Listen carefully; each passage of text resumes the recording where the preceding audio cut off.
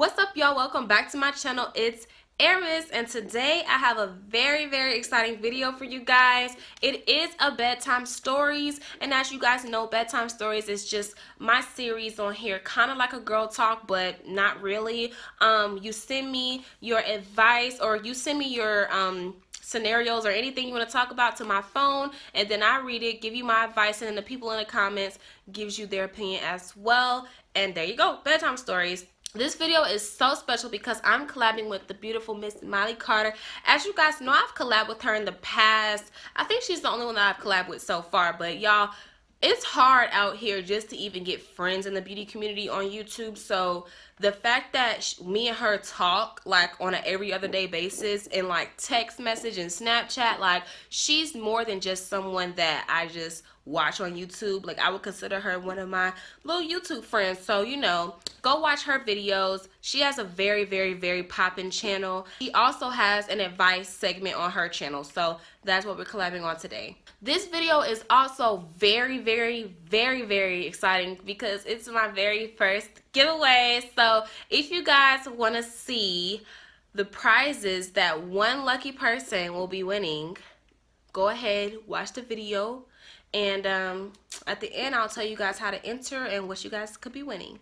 So I never mentioned this before in my other bedtime stories, but I'm going to mention this now because I feel like I need to just go ahead and say this.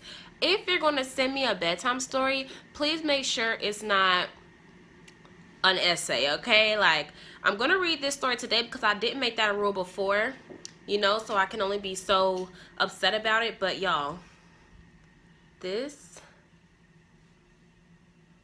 is real life, okay? So I'm going to go ahead and read this, and just for future references, don't send me books. Okay, so story number 1 says, "Hey girl, let me first start off by saying that I love your channel. You seem very relatable, down to earth. I can't wait to see how far you go with YouTube. Stay down for the come up, sis. But anyways, let's get on to the story. I prefer to stay anonymous, please." So we're gonna keep her anonymous.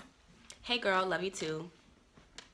Okay, so there's this guy. We're both 20 now and have known each other since we were 12 years old. When we were kids, we were in a relationship from 12 to 14, and I put the quotation marks. She put relationship in quotes. We were in a relationship from 12 to 14. I put the quotation marks because looking back, we were literally babies and had no idea what we were doing as far as real relationship goes. Of course, we've all been there. It just felt right, so we always wanted to be around each other. Did I mention I was crazy about this boy? He was my first kiss. I met his family, and vice versa. He used to write me letters when he got his phone taken.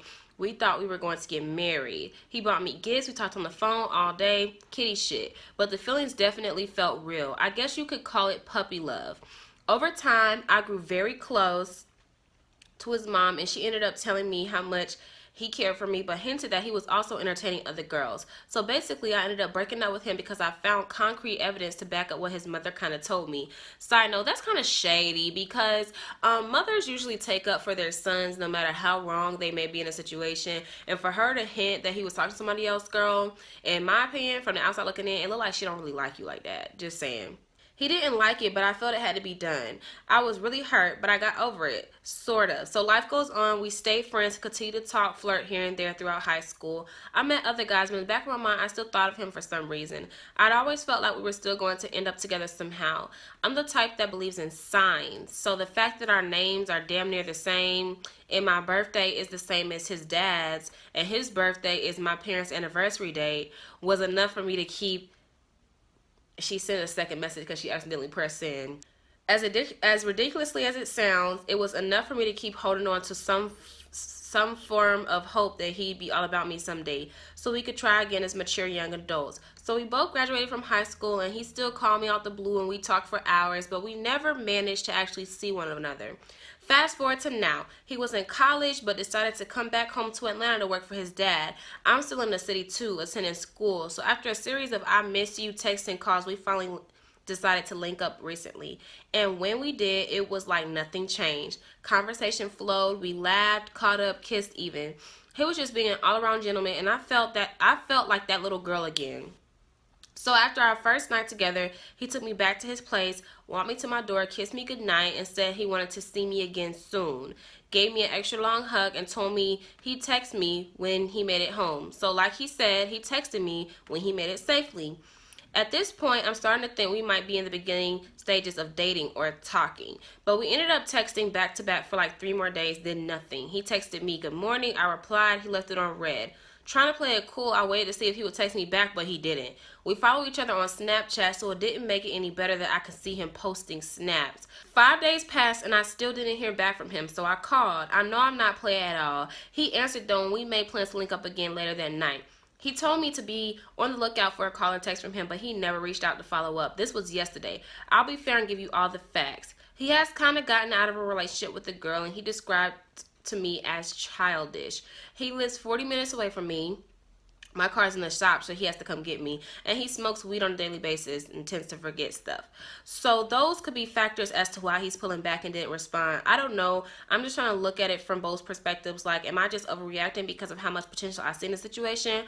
Or am I justified for feeling a little upset about him flaking? What should I do moving forward? I'm going to call her... I'm gonna call her Misled. So her name for this story is going to be Misled. So if anybody got anything to say to Misled, put it in the comments.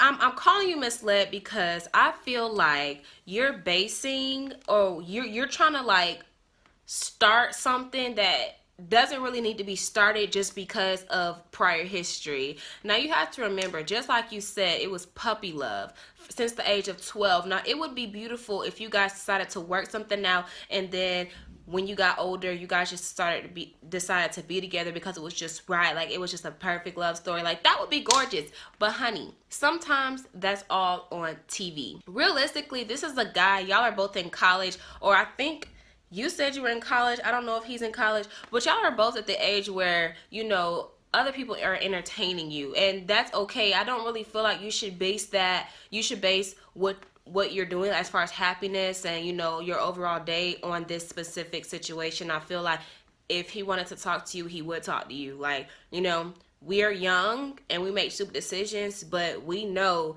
that if we want to talk to somebody, we will talk to them. It goes either way. If I want to talk to somebody, I'm gonna talk to them.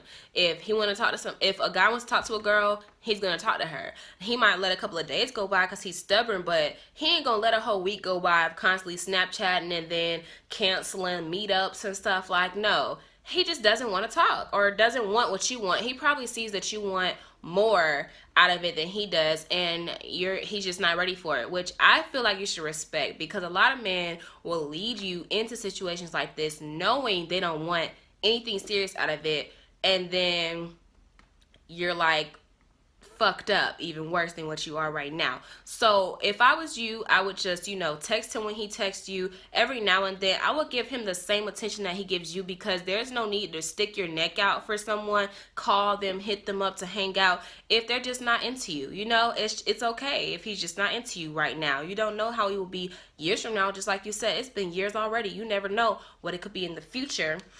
As far as the whole smoking weed thing, I don't really think that that's an excuse as to why he would forget to hang out with you. Just me being real, I'm keeping it 100 with you. I don't think that him being high all the time is an excuse of him not hanging out. Like, if anything, he would ask to smoke with you, because these days that's like a date thing. Like, you know, let's smoke, let's come over, let's smoke, let's chill, like, you know, something, you know. I don't really think that's what it is. But and then you said he got out of a relationship with a girl that he described as childish. Okay, that's a red flag right there. You don't want to be with him right now, because if someone talks about their ex in a negative light all of the time, and the first thing he told you about her was as childish, you know, remember that he was with this childish little girl. Like, remember that he was there. So you can't really listen to that. But as far as you know, this girl could be one of your best friends one day. She's childish because she decided that she didn't want to be with him no more. Like, you never know why he's calling her childish. So just disregard that. Just, you know, disregard what he said about her. And I would just move on. Who cares if he doesn't want to talk to you? It's whatever. Move on. Treat him like he treats you, and then maybe he'll reach out to you, maybe he won't. But I wouldn't focus on it too much, because like you said, you've been talking to other guys anyways. It's been years, so I would just continue to do what you've been doing. Hopefully that works out for you, girl. But yeah, for future references, y'all, don't send me stuff like this, because I can't get to as many stories as I want to get to in one video. This one is pretty interesting, y'all. This is pretty interesting. So get your tea or whatever you was gonna get to drink in this video. All right. She says, hello, Aramis. My name is blank, and I need your advice. I'm gonna say blank because I don't really want to use her name. I've been in a relationship with this guy named Johnny for 4 years. He recently proposed to me. We have 1 child together already. We're in the midst of having another baby girl. I'm 9 months pregnant, and I'm soon to be due in mid-November. I work 2 jobs, and Johnny works 3. Johnny's mom passed away a couple of days ago due to liver and lung cancer, so as of now, he's still grieving. I came home one day after work and caught Johnny sleeping in the bed with another man. I wanted to scream at him so bad, but I didn't. I quietly packed all my shit and my baby shit up, called a tow truck, and to come get my things. I left him a, quote, fuck you and your gay ass, end quote, letter on the counter of his house. I currently stay back at home with my mom, which is 4 hours away from Johnny. I got a lawyer and we have a court date coming up on October 3rd. Johnny will never see his kids again and we are not getting married, but I will pawn his ring and get money off of it. After I give birth to my 2nd child, I will be going to get tested. What do you think about this? Were y'all ready for that? Were y'all even ready for that? One moment.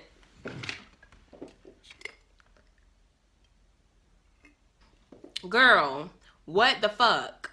Okay, I don't really know. Like, when I first read this, I was like, okay, maybe he was just sleeping with another man. He wasn't, like, sleeping with another man. But I talked to my mom about it, and, you know, he was sleeping with another man. Okay, so we're going to assume that that's what he was doing. Okay, if he was doing that, you a strong woman, first of all, because I would have slapped, clapped, popped, and I would have fought him like the bitch he is. I would have fought him. But this is the only thing I don't agree with. I don't agree with you. Okay, pawning his ring, okay, fine. Whatever. But taking the kids away, I don't agree with that. Simply because you don't know how hard it is for kids to grow up without father figures on a regular. Not because that they were caught sleeping in the bed with another man, but just because they were never around, period. So you don't want to damage your child's development by potentially taking their father out of their life. Whether he's gay or not, fathers have a huge impact on children's life, and I really don't think that you should take the father out, especially since he's not voluntarily leaving. If anything, don't marry him and put him on child support if it helps you sleep better at night. I think this is a crazy situation, and honestly, if I was in it, I would be in jail awaiting bond for manslaughter, because there's no way that you're sleeping in my bed with another man. Like, on my bed that I paid for, you're not doing it, sweetie. I think it's because you're mad right now. You're already pregnant, that the hormones and everything else, your emotions is raging. So I think you do need to go get tested, definitely. And you also need to reconsider the whole disappearing off the face of the planet and not letting him see his kids thing, because I don't really think that's a good idea. Just me thinking like far in the future, especially with the child you already have, she knows him as dad. So you don't know what kind of path you could end up. You could end up on a path of multiple men being in and out of your child's lives, and you don't know how damaging that is. Like, you know, they should at least know who daddy is. Like, from the same daddy that was raising your first kid, she should always know who daddy is. So I really want to update on this. So whenever you figure that out, please email me an update, girl. Let me know what happens. Okay, let me know. Okay, so now that we are done with the bedtime stories, I'm going to go ahead and let y'all know about my giveaway. So the things I decided to give away in my giveaway today are things that I use on a daily basis. I went on Snapchat and asked you guys what you guys would want given away, and a lot of y'all said makeup. And someone said, why don't you just give away some of your favorite makeup items from the drugstore, you know, so it's not like breaking your bank, at least on your first giveaway. So that is what I did. So the first thing I'm giving away is the NYX Liquid Suede Cream Lipstick. And this, I don't know the name of this color. Oh, it's in Soft Spoken. It's in Soft Spoken, y'all. So I don't want to open this because it is definitely sealed off for the winner. So this is prize number 1. And let me tell y'all, I really like those liquid lipsticks. Prize number 2 is my favorite highlighter right now. It's the e.l.f. Baked Highlighter, and poppin'. Yes, this highlighter is definitely popping. This is not available everywhere. I've heard when I posted a picture on Snapchat of it, somebody was like, girl, I wish my e.l.f., you know, my e.l.f. section had that, you know. So I'm going to be giving away this e.l.f. baked highlighter, and I'm also going to be giving away my favorite mascara since middle school. I know there's like a ton better mascaras out there, but y'all, this has been bae since I was allowed to wear makeup, so I'm giving away this. And lastly, I will be giving away a Bobbi Brown brush set.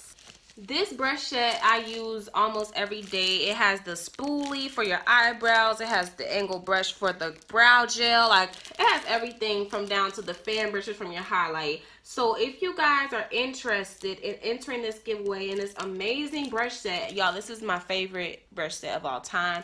I use at least like 10 of these brushes on a daily, y'all. Y'all are gonna scream when this comes in the mail, okay? If you guys are interested in entering this giveaway, you guys are gonna have to do 3 things for me. I'm gonna need you to 1, subscribe to my channel, 2, put in the comment section below the city in which you live. I need to know because I'm planning to do a meet and greet sometime in March, and I need to know where most of my subscribers are located. So I need you to subscribe to my channel, put in the comment section the city in which you live, and thirdly, follow me on Snapchat at AramisLovesYou. I will be putting it right here and in the description box for you guys to go ahead and do so. So all you have to do, subscribe to the channel, comment below the city in which you live, and follow me on Snapchat.